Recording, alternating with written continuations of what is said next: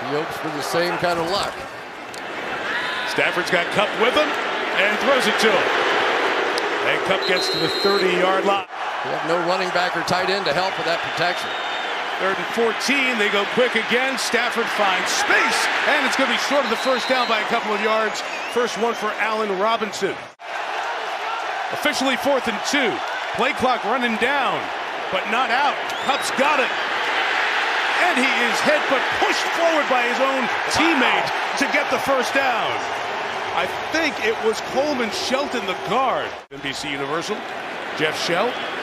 After the first down, Darrell Henderson runs inside the 20. Big play on the ground for the first time tonight for the Rams. They'll have 1st and goal at the 7-yard line. But now much bigger guys inside for the Bills.